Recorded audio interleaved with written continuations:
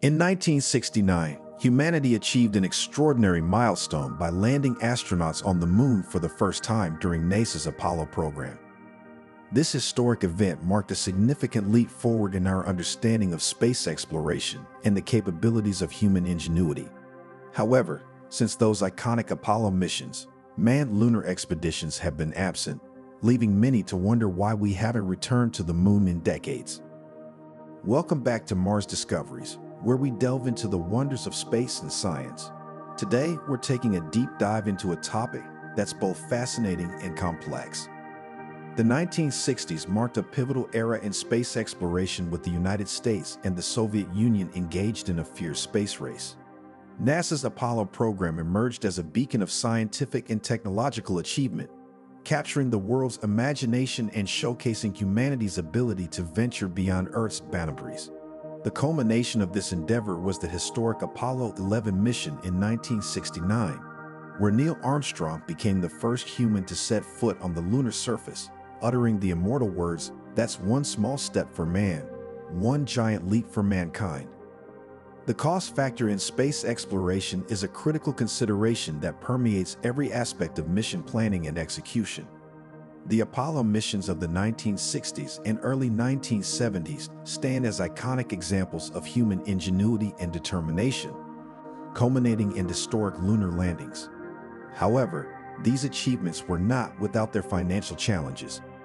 The Apollo missions represented a monumental investment in technology, infrastructure, and human capital, building and launching spacecraft capable of carrying astronauts to the moon, developing powerful launch vehicles like Saturn V, establishing mission control centers, conducting extensive astronaut training programs, and conducting cutting-edge scientific research all required substantial financial resources. The price tag for these endeavors was astronomical, reflecting the immense complexities and risks involved in crewed missions to space. As the post-Apollo era unfolded, budget constraints within space agencies like NASA forced a reevaluation of priorities. The high costs associated with crewed lunar missions prompted a shift in focus towards more cost-effective alternatives while still pushing the boundaries of space exploration.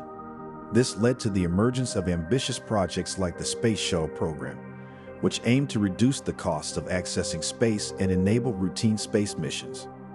Moreover, the political landscape surrounding space exploration has evolved significantly. The Apollo era was characterized by the intense competition between the United States and the Soviet Union, driven by Cold War tensions and the desire for technological supremacy. This rivalry fueled rapid advancements in space technology, but also reflected geopolitical tensions of the time. In contrast, space exploration today emphasizes international collaborations and partnerships. The International Space Station, ISS, stands as a testament to global cooperation in space. Countries once locked in ideological conflicts now work together aboard the ISS, conducting scientific research, testing technologies, and fostering camaraderie among nations. One of the pivotal shifts in space exploration philosophy is the move towards sustainability and establishing long-term human presence beyond Earth. This transition reflects a broader understanding of space as not just a frontier for exploration, but also a potential domain for sustained human activities, scientific research, and resource utilization. The concept of lunar bases and sustainable habitats represents a shift from the Apollo-era model of one-off missions to a more enduring presence on celestial bodies like the Moon. Such bases would serve as outposts for scientific experimentation, resource extraction, and as stepping stones for further exploration of the solar system. Achieving this vision requires meticulous planning, rigorous testing of technologies, and robust international agreements. Building and maintaining habitats in space entail challenges such as radiation protection, life support systems, recycling resources, and ensuring the well-being of astronauts during extended missions.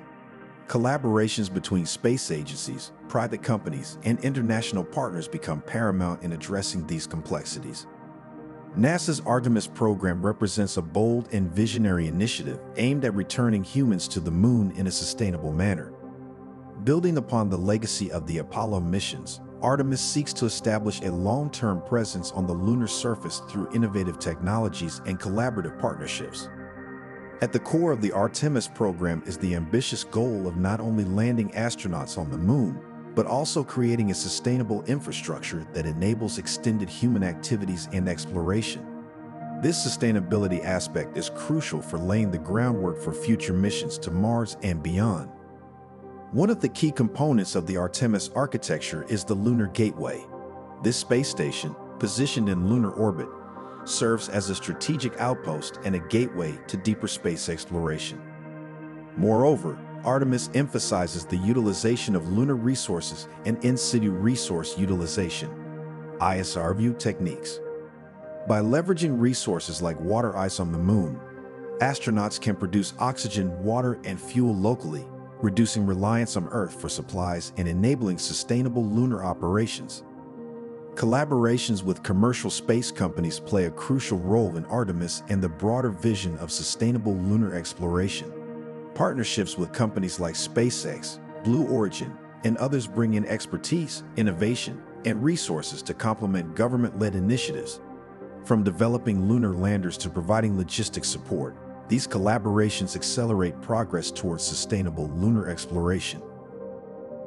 In conclusion, while the challenges and complexities of crewed lunar missions are multifaceted, the collective efforts of the global space community are propelling us closer than ever to returning to the moon. The convergence of innovative technologies, international partnerships, sustainable exploration frameworks, and visionary initiatives like Artemis herald a new era of human exploration beyond Earth. As we look towards the lunar horizon, the dream of once again setting foot on the moon stands within reach, marking a pivotal chapter in humanity's quest to explore and inhabit the cosmos. As we conclude our exploration of why humans haven't returned to the moon, it's clear that the journey to space is a multifaceted endeavor shaped by budgetary constraints, evolving priorities, international collaborations, and the pursuit of sustainable exploration. However, amidst these challenges, there's a palpable sense of excitement and momentum building towards a lunar resurgence. Initiatives like NASA's Artemis program and the growing involvement of commercial space companies are paving the way for a new era of lunar exploration. The dream of once again setting foot on the lunar surface is no longer confined to history books, but is on the cusp of becoming a reality. As we gaze at the night sky, let's remember that our journey to the stars is not just about reaching distant worlds. It's about pushing the boundaries of human knowledge, fostering global cooperation, and inspiring generations to come. Thank you for joining us on this cosmic odyssey. Don't forget to like, share, and subscribe for more captivating insights into the wonders of space and exploration. Until next time, keep looking up, and let's continue reaching for the stars together.